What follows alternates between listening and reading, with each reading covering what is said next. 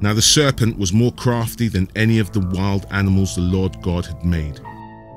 He said to the woman, "Did God really say you must not eat from any tree in the garden?" The woman said to the serpent, "We may eat fruit from the trees in the garden. But God did say, you must not eat fruit from the tree that is in the middle of the garden, and you must not touch it, or you will die." "You will not surely die," said the serpent to the woman, "for God knows that when you eat of it, your eyes will be opened and you will be like God, knowing good and evil."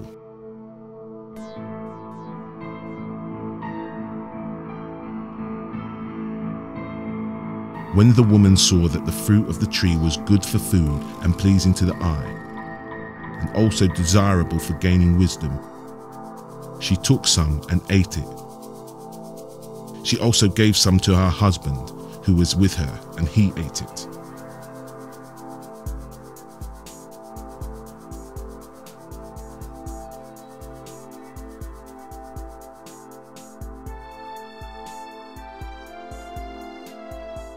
Then the eyes of both of them were opened, and they realized that they were naked.